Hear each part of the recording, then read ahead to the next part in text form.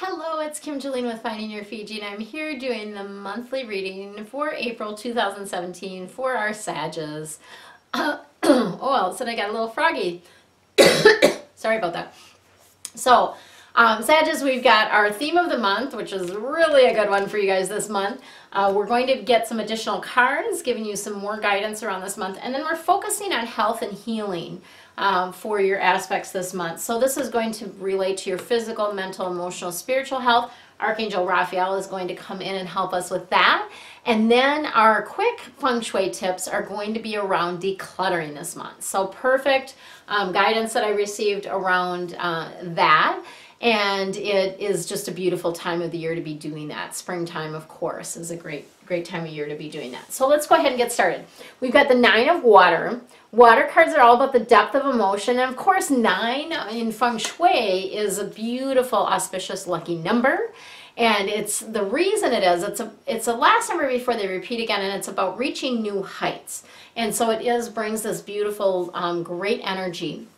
The water cards are about the depth of emotion, and this is a beautiful card because this is about your wishes coming true. Yay, right? So exciting.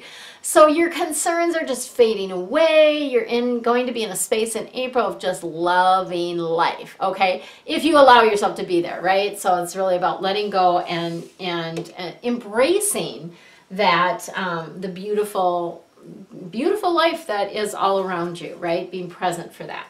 So let's see what else we've got coming in for you guys. It has been a challenge, I will say, this month for me, because as many of you know, I'm moving. I'm selling my house. I sold my house, and there's just a lot of, with moving, packing, people coming in and out, inspectors, and you know, appraisers and different people like that. It's like, you know, trying to get these videos done has been a bit of a challenge. So I do apologize for them being a little bit later this month. It is what it is. There's not a whole lot that I can do about that. And too, you know, it's a good thing for me. Like regardless of what's going on, like I focus on taking care of myself through all of it. So if like today, all of a sudden I was just feeling very tired. I did a whole bunch of work. I think I worked, I don't know, whatever. I worked for like 6 or 7 hours straight, and then took a walk and came back, and I was like, oh, I did a little bit more work, and then I'm like, wow, I just feel tired. So I took a nap for a couple hours. That's what I needed to do, right? And so I could have the energy to do these, you know, do more of these videos for you guys. So just know that it's always important to honor yourself. Like, don't make other people's priorities or emergency yours. Take care of yourself. That's kind of, you know, that's your prime responsibility, right? Your prime responsibility. So we got some fire and a little bit of water this month for you guys. We've got Queen of Fire. Fire cards are all about passion and action, and this Queen of Water, Queen of Fire. So fire people are very confident typically, right? They're kind of the life of the party type of thing. This Queen of Fire is very confident, but in kind of a quiet, understated way. So she's got a very warm energy around her, right? And she's also has some of that air quality. So she's very intelligent, right? Very graceful, very like, it's a smoother energy. Some of the fire people that you might meet are just like, blah, they're like out there. That's not her. Like this Queen of Fire is just understated, but she has this magnetism, right? And this is someone that's going to be prominent or prevalent in your life this month. And I feel like she's one to sort of help you push you out of the nest and help you fly, because that's the other part of this card, is about stretching your wings, okay? It's really time to fly. Don't underestimate what you can do, right? You can co-create anything that you want to co-create in this life. So this month is a beautiful time for you to assert yourself. Be creative. Be independent. Do those things that light you up, the things that, you know, put a fire under you. Do those things. That's going to be really a beautiful thing for you this month. And then we have the Three of Fire coming in for you. which is all about abundance. So really love that combined with that wishes come true, right? So this is about things really looking good for you. Some of you may have to have a little bit of patience. So the flow is there kind of behind the scenes, like you've got that waterfall flowing behind you, but you may not quite see it yet. Okay, so you've got to have some patience around that, but you can make long-term plans, right? You can rely on this flow being there for you to be able to make these plans. So I was talking to a couple this weekend about, you know, they're wanting to build this house, and of course the fears come in around all of that. And yet, in fact, I think maybe one of them even got this card. I did separate readings, one for the wife and one for the husband.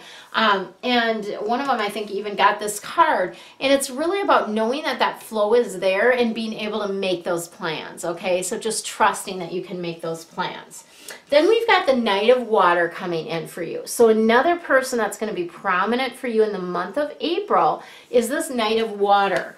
Water people are more emotional, right? Water people tend to be deeper thinkers, okay? They're more inward. They kind of maybe need their time to themselves. This particular Knight of Water, very romantic, so could be potentially a romantic partner, right? They also have a lot of enthusiasm, very much a zest for life, which fits in beautifully with your love of life theme for this month, okay? So this person is going to help you get more juice out of life because they also love life. They're also enthusiastic. They're also, you know, all of those things, right? And it is about falling in love. So now I'm like looking at this card, I'm like, yes, it is about falling in love. So falling in love definitely can be related to a person. So it might be this Knight of Water coming in. For sure can be a person this month that you're falling in love with. It could also be falling in love with your life, falling in love with your work, falling in love with yourself, right? How juicy is that? That's a potential as well. There may be even some wedding proposals, some wedding bells, right? Can be coming in with this card. And really for you, it's about needing that balance of your emotions. So lots of times we, how do I want to say this? So I'm just asking for them to give me a little bit more on that. As far as balancing the emotions, so sometimes we get in a space where we're focused too much on negative emotions and we don't get the juice out of the positive ones. So the negative ones, you'll beat that you know, drum over and over and over again, telling people about all your woes. But when good things are happening, lots of times people don't want to beat that drum. Why not? Because they think that it's they're going to look haughty or they're going to be throwing their good luck in other people's faces. Please don't stop yourself from beating that beautiful drum of the good stuff.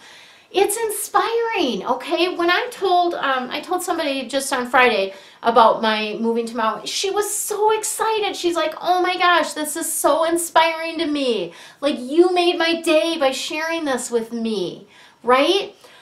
There may be some people that that just when you're in a good place, because they're not in a good place, they don't enjoy that. But please don't dampen your light for them. Please don't do that. That doesn't help them, and it sure as heck does not help you.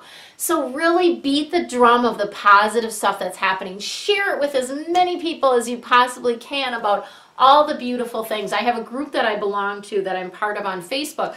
And I specifically will go into this group because it's all about sharing positive stuff. We don't bring in our crap. We only share the magic, right? So that's what I want you to do. Okay. So let's see what we've got around your health this month. So physical, mental, emotional, spiritual. Any one or all of those can come into play here. You know, so when stuff comes up in your body, the physical stuff, I was having a conversation with someone about this yesterday. When physical stuff comes up in your body, it's a message, right? And the reason it's coming up in your body is because they couldn't get through to you. They just could not get through to you any other way. And you, when it comes up in your body like that, you can't ignore it. there's no way to ignore it because you feel it in your body. And for lots of people, it's like a nagging thing, right? So that's the reason they're bringing it in. As soon as you can get clear on why this is coming up for you, what's behind it, what's the message, and you take action to shift things, that can go away.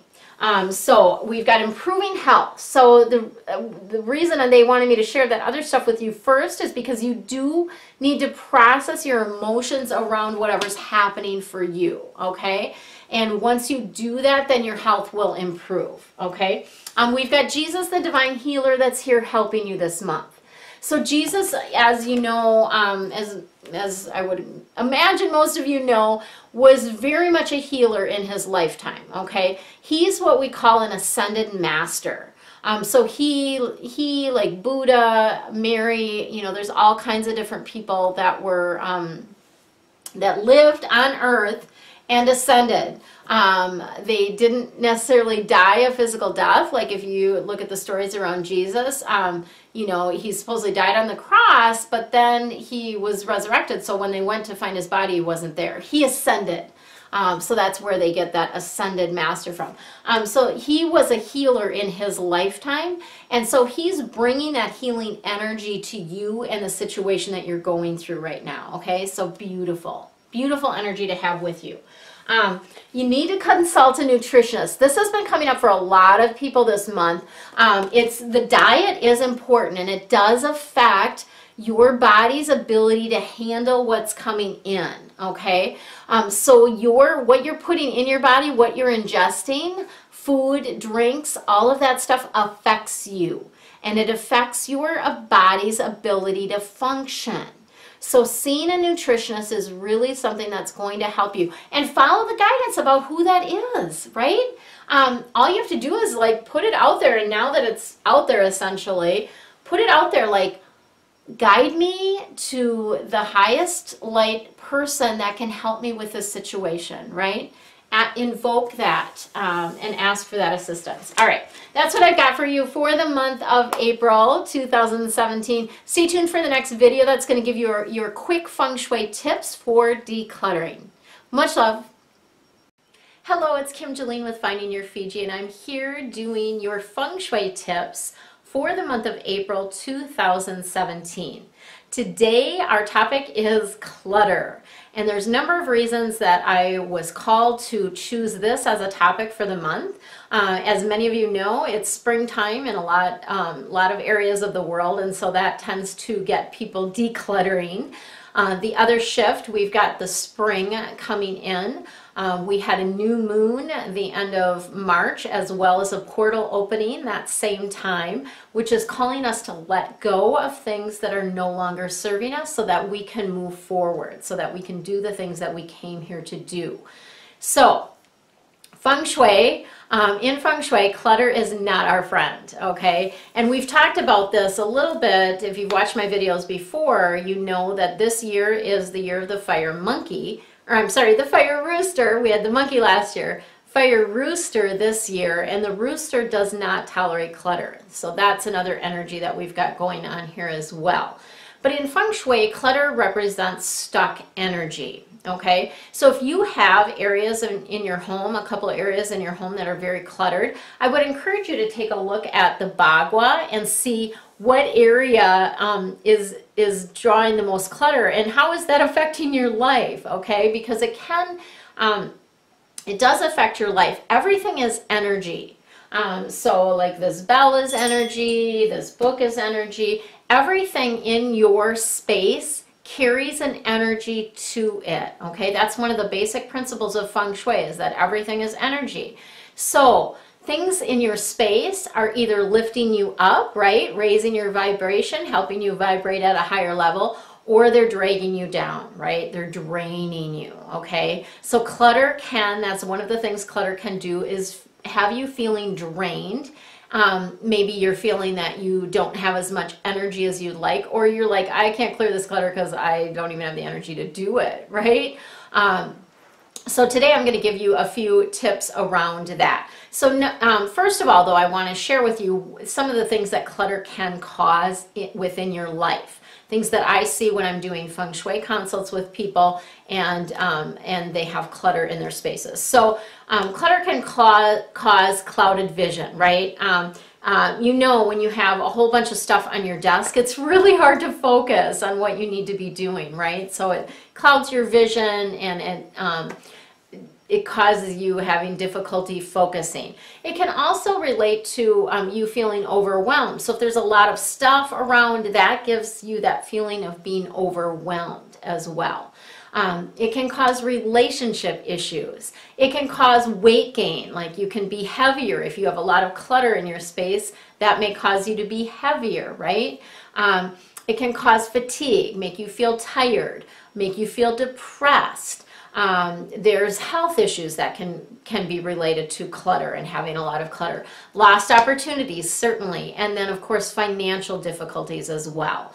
So there's a lot of different things that clutter can cause in your life that are not very fun, right? So that's why I really want to give you this opportunity to do just some quick tips to share what you can do to shift the energy. So number one, I have this little bell, right? When you have a space that is cluttered and you cannot seem to get motivated to clear it, or perhaps it's maybe even your son's room or something like that, you can ring a bell over the space. What does the bell do? So bells help stir up energy. They can clear energy as well. So I use sound when I do my space clearings. I use smoke and sound, so I do use bells for that, not this particular bell, but but ringing a bell over the space helps kind of clear the energy. It also helps you make decisions, okay?